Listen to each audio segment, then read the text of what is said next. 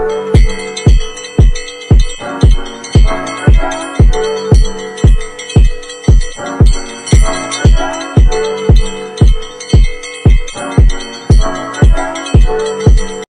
morning, grade 3s. It is Miss Mzizi here. I hope that you are all doing well and taking good care of yourselves.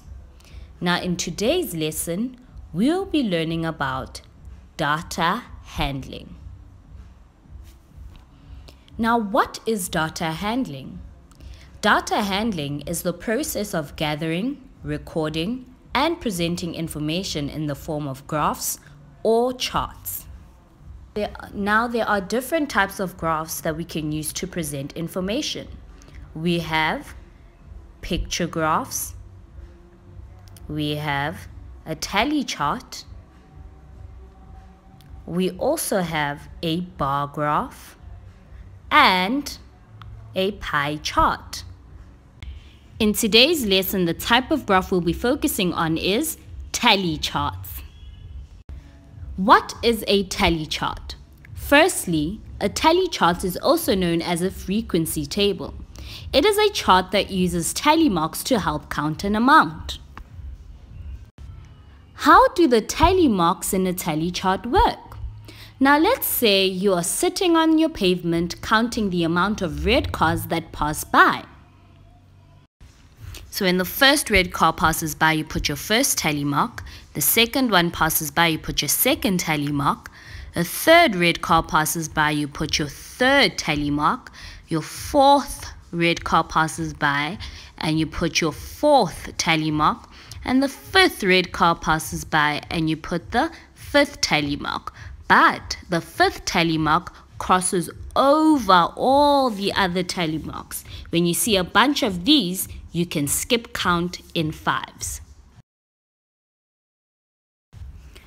Now remember, I said when you see a bunch of tally marks stacked up like this, you can skip count in fives.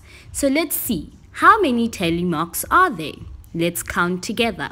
5, 10, 15, 20. There are 20 tally marks. Let's take a look at the next one. How many tally marks are there? Let's count together.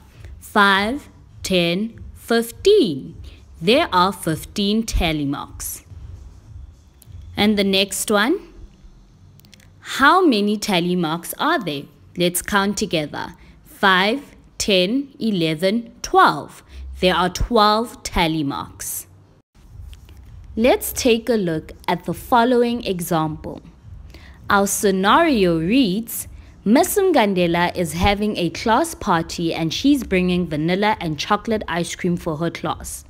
6 learners chose vanilla and 14 learners chose chocolate ice cream. Can we put the following information into a tally table? Let's try. Right here at the bottom, we have an example of a tally table. On the left-hand side, we have the different flavors of ice cream, which is vanilla and chocolate. On the right-hand side, we have the tally, which will keep or show us the amount of learners who voted for each flavor of ice cream. 6 learners voted for vanilla. Let's count together. 1, 2, 3, 4. Remember the 5 crosses over.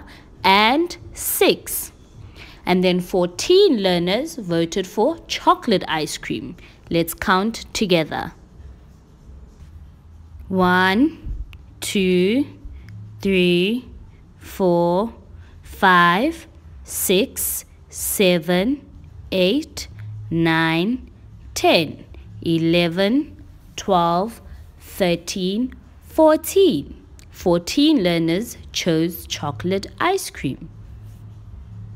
This is what our chart looks like when you've taken the above information and put it into a tally chart. Let's take a look at the following tally chart. Now this tally chart shows us how learners voted for their favorite drink. On the left-hand side, we have the different drinks, which are apple juice, Pepsi, Coke, and milk. On the right-hand side, we have the votes, the amount of learners who voted for each drink. Let's see if we can answer the following questions.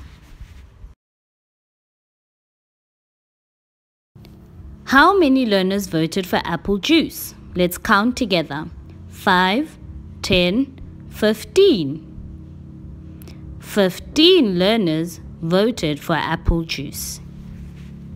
Our next question, how many learners voted for milk? Let's count together. 5, 10, 15, 16, 17. 17 learners voted for milk. Our next question, which drink had the most votes? Now let's look at our tally chart, and which drink do you think had the most votes? Coke had the most votes. And for our final question, how many more votes did the apple juice get than Pepsi? Now apple juice has 15 votes and Pepsi has 11 votes. So you will say 15 minus 11, which equals 4. Well, that's it from me today, grade 3s. Remember, if you have any questions, leave them in the comment section down below, and I will respond to them. From me, Miss Mzizi, goodbye.